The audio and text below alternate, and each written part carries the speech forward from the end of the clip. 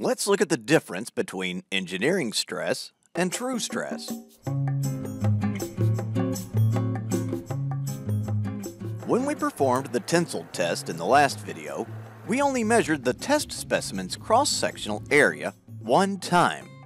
As we pulled the specimen apart, its cross-section changed, but we didn't take any additional measurements.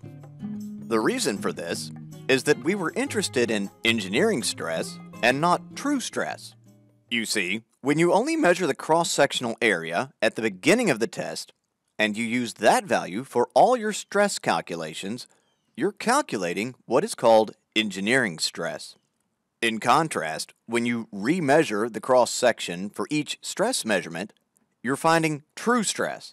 Now, finding true stress is more trouble than finding engineering stress, and it seems like it might be better, but it's actually a terrible idea. Let me explain. We do a tensile test to determine how strong a material is. For instance, we might test an aluminum part to evaluate its ultimate tensile strength. That is, where the stress peaks on our diagram. We see here that according to this ASTM standard, the aluminum we're testing has a minimum tensile strength of 38 KSI. And here, our test result shows a tensile strength above that minimum. Our aluminum could withstand 39.2 KSI. This diagram shows that our material is as strong as it should be. Now, let's look at what our diagram would look like if we used true stress. Stress is force divided by area.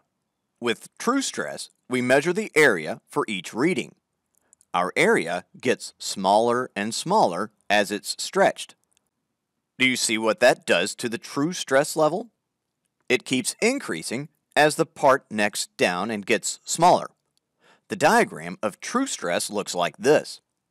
Now, it looks like our part is a lot stronger than the minimum. It looks like our part could hold 45 KSI, but nothing could be further from the truth. We use engineering stress because it tells us how much force a workpiece can support with its original cross-sectional area. You'll see different symbols for engineering stress and true stress, but in this series we'll only be using engineering stress, so we'll just keep using the lowercase sigma.